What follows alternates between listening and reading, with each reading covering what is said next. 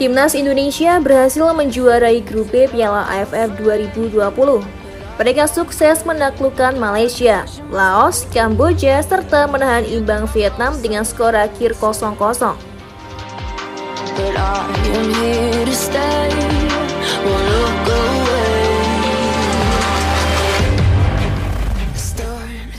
Hasil ini pun membuat tim Garuda lolos ke semifinal.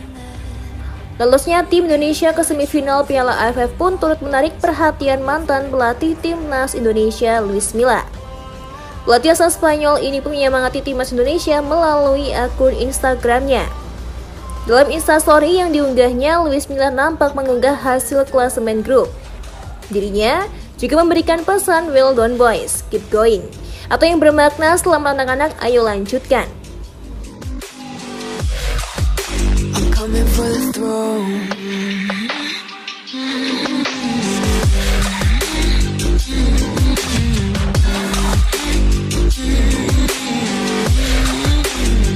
So you wanna be my enemy? You should've known I'd never kiss the rain.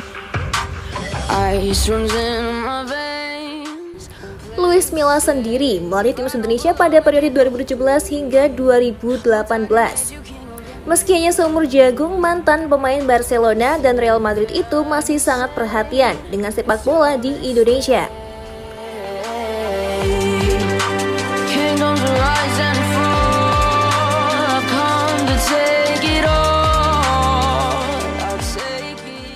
Dirinya pun juga turut memuji perkembangan Timnas Indonesia di bawah kendali seorang Sintayong.